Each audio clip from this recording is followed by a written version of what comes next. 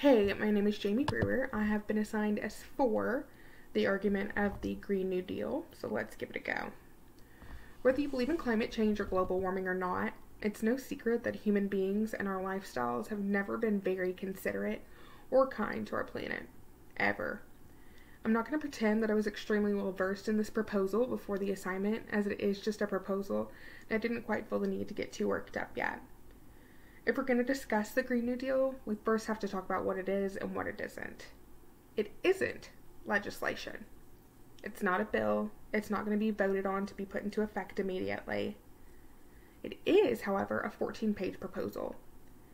It's a first step, really. This is the first step in just getting our leaders to acknowledge the problems at hand. It's a list of goals, lofty ones, and it's divided into two parts, a plan of action and a promise to the people. Before we dive in, let's address the concept of money. It's always going to be a big deal. It's always going to be an argument, no matter what we're discussing.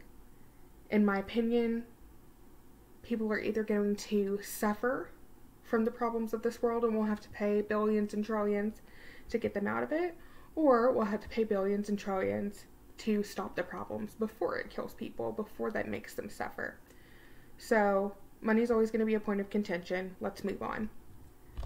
When it comes to the Green New Deal,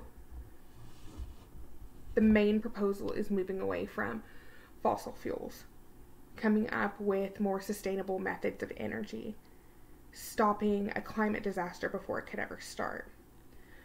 This will include needing things like electric vehicles, more efficient traveling, changing the way that we produce things like steel and concrete, basically just trying to have a more sustainable way of life.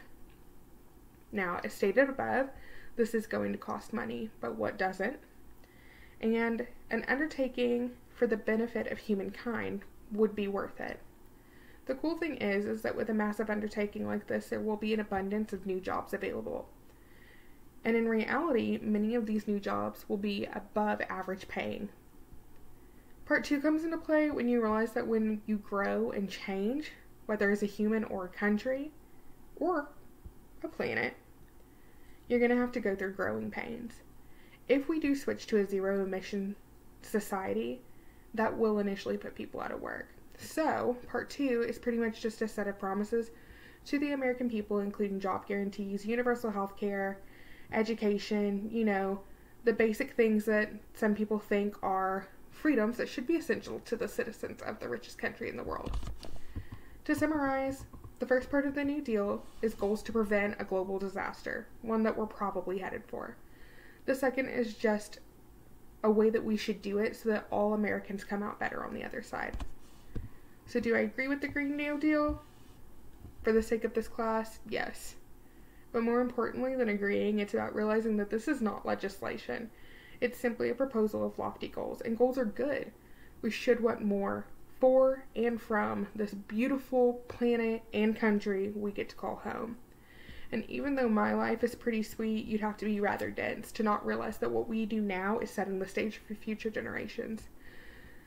The Green New Deal is a long shot, but right now it is the only plan that acknowledges what I think we all know is coming. And if a global climate disaster was to happen, there will be no paradigm because there will be nothing left to fight for.